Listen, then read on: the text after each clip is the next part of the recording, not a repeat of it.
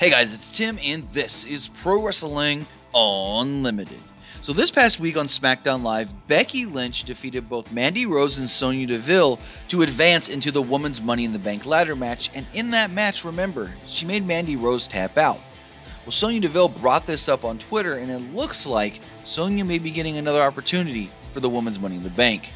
Sonya tweeted the following: "At WWE_Mandy Rose and I will always be a team, but I didn't tap out on #SD Live last week. So, I still deserve my opportunity to qualify for #MITB.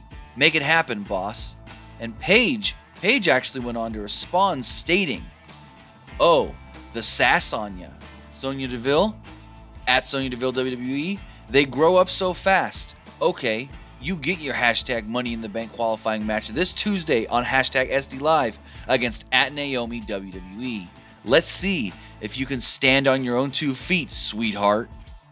So it looks like, there we go, guys. Sonya Deville versus Naomi this week on SmackDown Live with another opportunity to qualify for the Money in the Bank ladder match. I don't know if they put Sonya in this or if they go Naomi. If they do all this just for Naomi to win, I don't see that as a good sign for Sonya Deville.